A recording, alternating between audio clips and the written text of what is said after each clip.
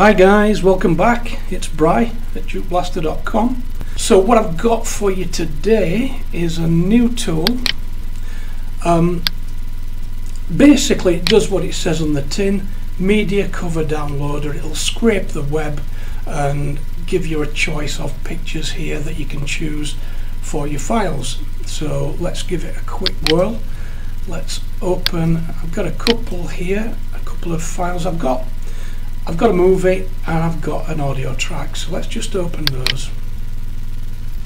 Initially this was just going to be for movies, but I got a little carried away, and what I've done, I've incorporated the audio tracks as well. So, and it's as simple as picking the cover that you like.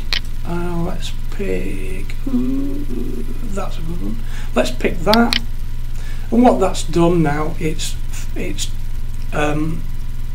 put that image into your track, into the movie.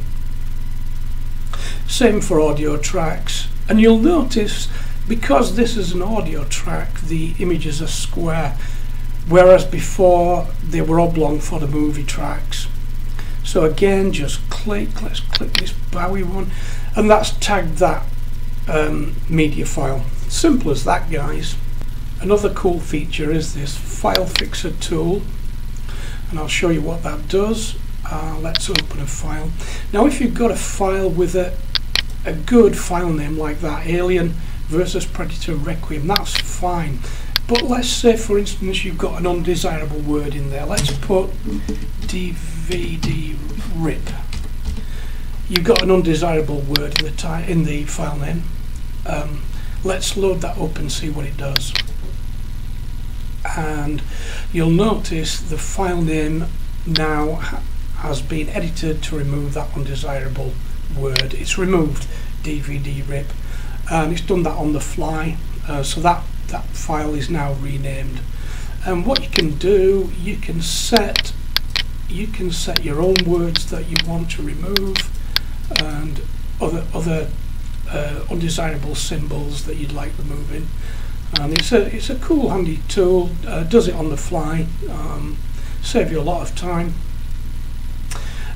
Another one is auto guess, and what this does, it tries to guess which one of these images is most appropriate. It kind of automates the task. If you've got hundreds of files and you don't have time to sit and pick the best one, then what it'll do, it'll have a guess based on the file name of each of these images. It'll score the file names for keywords and try to pick the best one. It's not very accurate, it's about 60%, but it's better than nothing if you don't have the time to pick. So I'll show you how it works. Let's open those files again with the auto guess turned on. Let's just open them up again now, and you'll notice after it's downloaded, it's now thinking which is the best one, and it'll pick one shortly. Any minute now. It's gonna pick one. There, it's picked one, and it's moving on to the next. It's now doing the same thing for the Bowie track. There, it's picked another one. So it's handy if you want to automate the task, but to get the best results you should pick them by hand yourself, and it's a bit of fun as well. Just another couple of tips. Don't use this tool on a remote drive. Don't use it on a NAS drive or a USB drive or stick, because it'll probably screw your file up because they're not fast enough. And I found out that to my expense this weekend. I pooched a couple of files on my NAS drive. So don't use it on remote drives. Always use it on your C drive, where your media files are.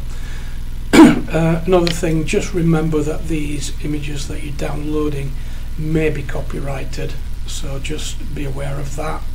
Okay, so I'm gonna put this cool little tool now in our members only section of dukeplaster.com, and maybe next week I'll get our Steve to put this on our website for anyone to download. So thanks for watching, guys.